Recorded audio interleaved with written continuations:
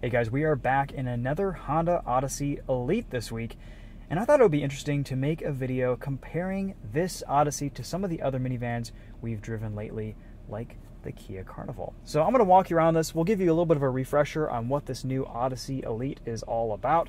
Oh yeah, and this is the Elite. This is the top trim Odyssey. 280 horsepower, 10-speed automatic, 3.5-liter V6. All the good things that you love about your Honda Odyssey. This is just old reliable, old faithful.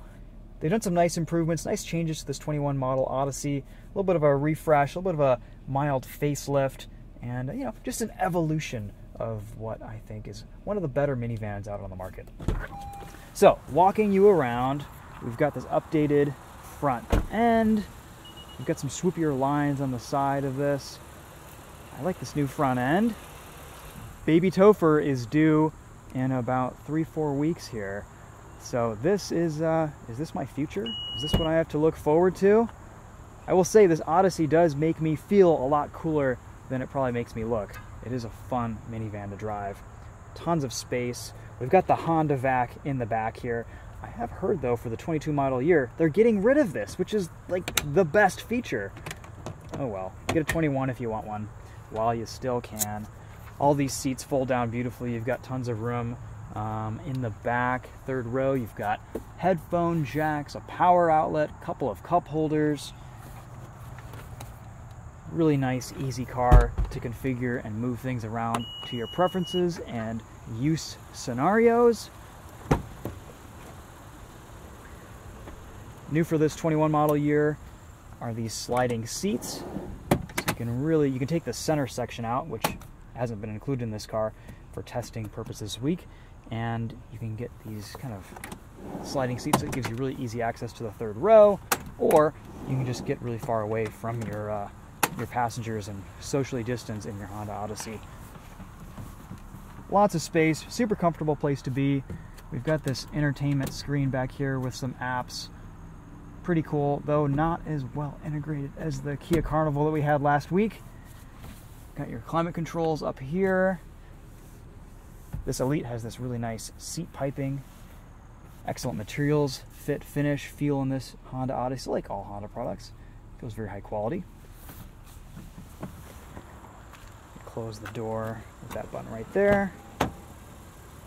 Yeah, same Honda Odyssey. Very similar to what it always has been, just with some newer changes, newer tech updates. We've got a volume knob. Really great ergonomics, heated, cooled seats. Everything's a button, a physical control. It's very easy to use. A couple different drive modes, economy and normal. We even have a Blu-ray disc player down here. Lots of neat storage solutions down in the center console. We've got armrests. I've always liked the Honda Odyssey because I drove one with 300,000 miles out west on a trip from Michigan, from Detroit, all the way to Washington State. And I think it was just a champ. It was awesome. I think it was a 2001 Honda Odyssey. It was a company car.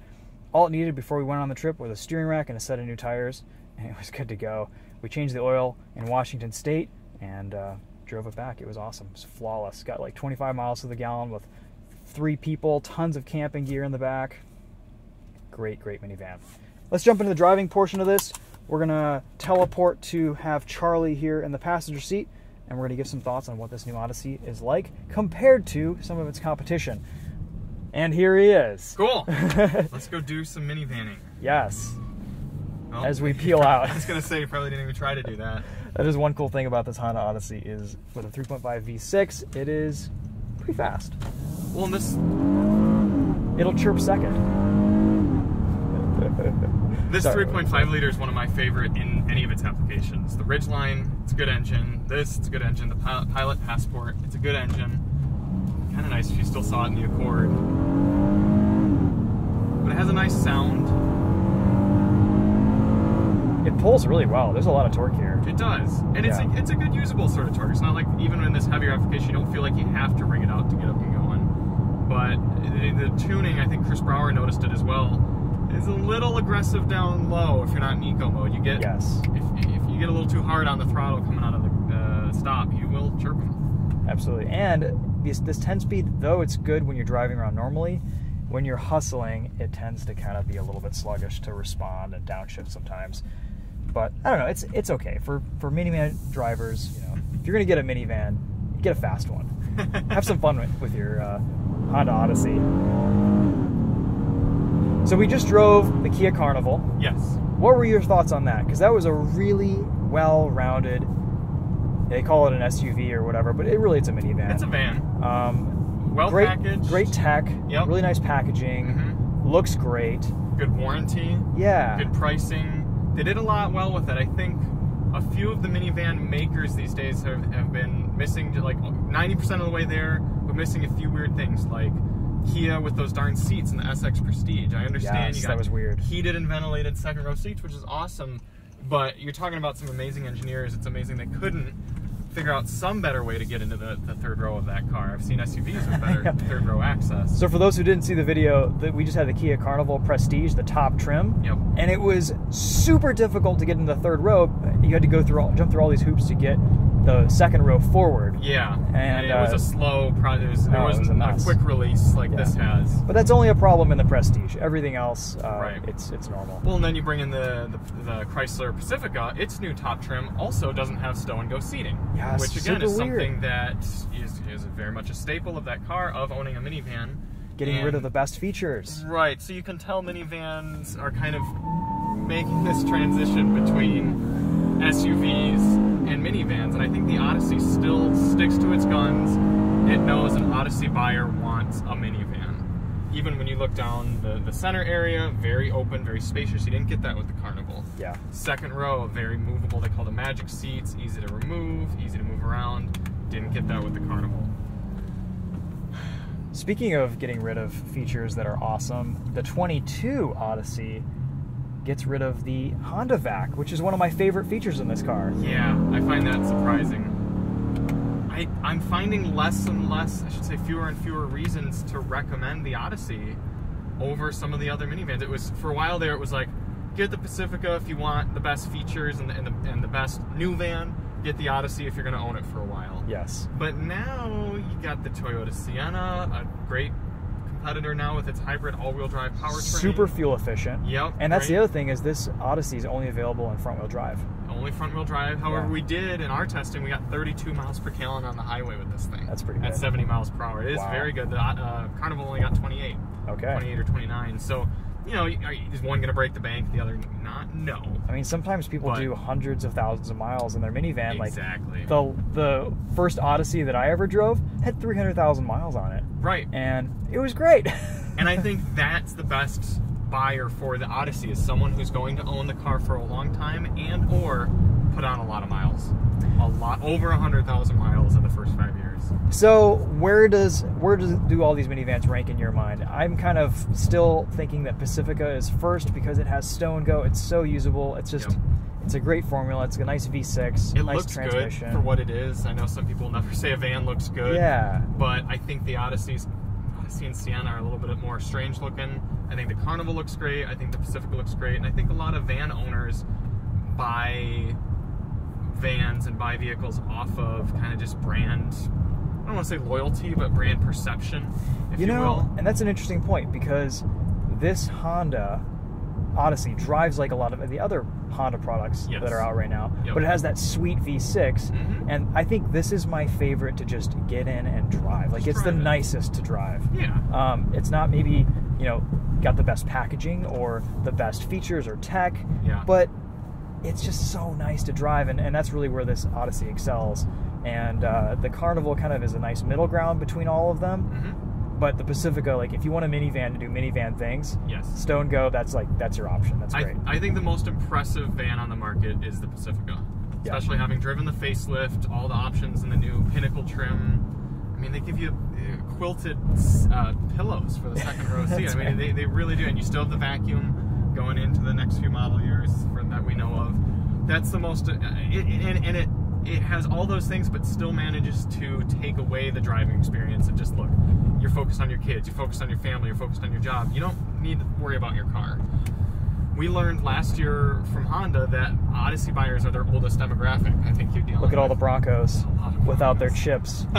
Oh my gosh, there's so many of them. So many, they're everywhere. And there's so many different parking lots around Ypsilanti with these. They're just getting filled up. Broncos.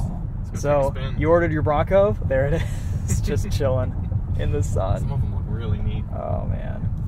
We learned the Odyssey, it's their oldest demographic for vehicle buyers. So I think we're dealing with a lot of brand loyalty and a lot of money. I think they probably sell a lot of these elite trims, a lot of the higher trims, and people. This is a $50,000 minivan. Yeah. Yep. So I think the Carnival's a better van for a younger buyer. You're getting a longer warranty. You're getting some more cool usable features. You gotta admit, even though CarPlay works decently and it's a fine infotainment system, it's getting swept up by the new Uconnect 5. Yeah. The Kia system, which is still a little basic but has that giant screen. The blind spot monitor camera right in the dash, which I gotta admit is useful for this segment. You're dealing with long vehicles, distracted drivers. I think Honda has a solid meat and potatoes product here, but quirks kind of sell this class in a lot of ways for a lot of buyers, and what are you getting anymore? You're just getting good functionality and that's it. And good driving. And a lot of people are moving into SUVs. They've moved on from their minivans and they're getting Kia Tellurides or Toyota Highlanders. Yeah, I mean, that's maybe not as spacious of a vehicle. Right. Or Honda Passports. Yeah. Or Passports and Pilots. Passports and Pilots. The Subaru, what was the Subaru we drove? Ascent. The Ascent. That's almost a minivan. Right. In terms of space. Like, it's enormous inside. Yeah. Well, the packaging of a minivan still shouldn't be ignored. The fact that you can take out the rear seats so easily, and you can slide them around. You got the feature on here, which I know you can get in some SUVs as well, but I just swipe over to get it. But cabin watch. That is nice. So you can have your kids sitting in their car seats. You can look in on them, see what they're doing back there. Spy cam. Yep.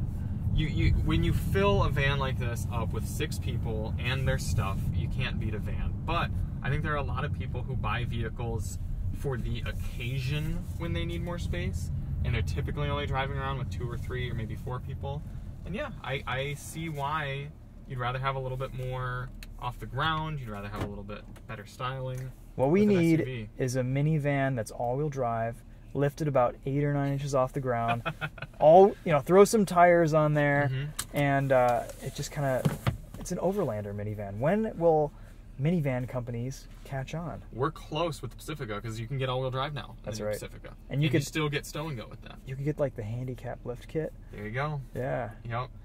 No, I think the Odyssey is still a great Odyssey. It really is. It's a great Honda product. It's very much the Accord of minivans. I mean, the Accord's not the flashiest or coolest sedan in this market anymore, but there's still an innate satisfaction to driving one, and the same applies to this Odyssey. Let's take a look out back here. I mean, yeah, you can remove these seats, but they are gonna be heavy. I like that you can slide them around though and get easy access to the 3rd row. Yeah, and you get this as well. Yep, that's great. Just one swift movement. Yep. No, I think this is a lot easier. This is in the middle between the usability of the Carnival and the practicality of the Pacifica. I mean, much better than the Carnival, a lot more spacious in here, I think, even though the Carnival does have class-leading in-cabin room. That's probably with everything out. But, I mean, at the end of the day, you're going to be able to fit a ton of stuff in any of these minivans. I don't think anyone's going to be disappointed by an Odyssey. If you have your heart set on getting one of these, it has the core functionality. Little things like putting your devices up in this little pocket. You've got air vents where you need them. You've got 3rd row climate control. This infotainment isn't as sweet and smooth as... you can't touch it. there's a remote. Oh, it's not even a touch screen. That's right. Yeah. I was pressing it like an idiot earlier. Getting your fingerprints all over it. Yeah. But oh man, that's from 1997. So, just some thoughts revisiting the Odyssey. If you want to see my original review of this, check it out. It's on the TheTopher YouTube channel. I was very sleepy that morning, so I'm kind of monotone and drab. I think people appreciate that in your review. That's okay, yeah. Smooth tones of the TheTopher. We've had some fun in this thing this week. This is a fun minivan to hustle around, and the engine is definitely, if you're a performance-minded person watching these videos, chances are you're going to really appreciate this 3.5-liter V6. Put the seats down in the back, take out the middle. This would easily be the fastest minivan around the track. Yeah, weight reduction. Absolutely. Yeah. Cool. All right, guys. Thanks for watching. This is Charlie from Daily Motor. Go check out his channel. We'll see you guys in the next one. Take it easy.